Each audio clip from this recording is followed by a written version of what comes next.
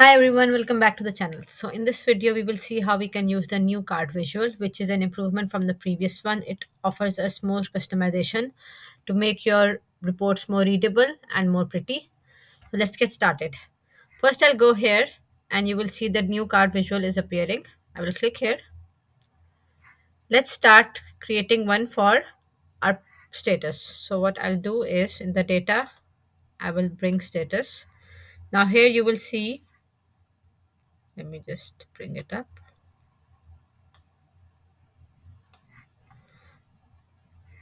Going back here, we will make it count and we will add filters on this visual. So this visual, we want the ones that are in progress. So I will select in progress and I will also keep one card. So this is count. So we have 9 projects that are in progress or are on track. We will change the name to in progress, let's say. Now let's format this. So in the layout, you can change the layout if you want. I will not do that. In the callout values, let's bring it in the middle. We can change the color to yellow. If there is any blank, we can select it. It will look like this. In the labels, we will make it bold, and you can also change the color and how you want it, above or below. Let's make it below. The space between labels, text wrap. In the layout, we'll keep it middle. You can also add a reference label here if you want. For example, we can bring the location.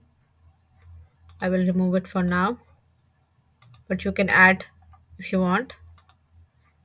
In the images, now in this new card visual, we can also add images. So let's add one.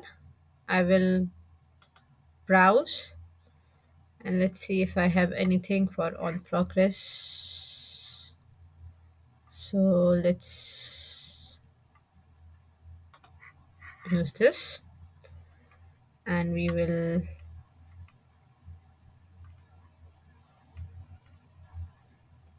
change the size to, let's say, 56. I will bring it to the left.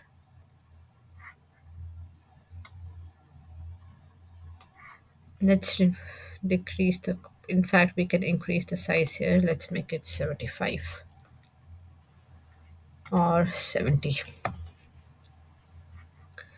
You can also make other changes if you want. Transparency, position, we have already done. How it will look. Now we will modify the card. So in the card, you can see the series we are using the in progress one. We can change the shape if you want it rounded, how round you want the columns to be. You can also customize it. The padding, background, let's add a background here, and you can also add a background image if you want. The borders, we will make them dark. We can also increase the width.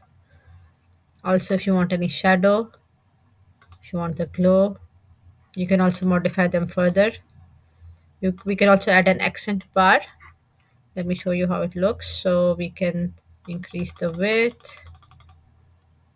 So this is the accent bar appearing here. We can bring it at top.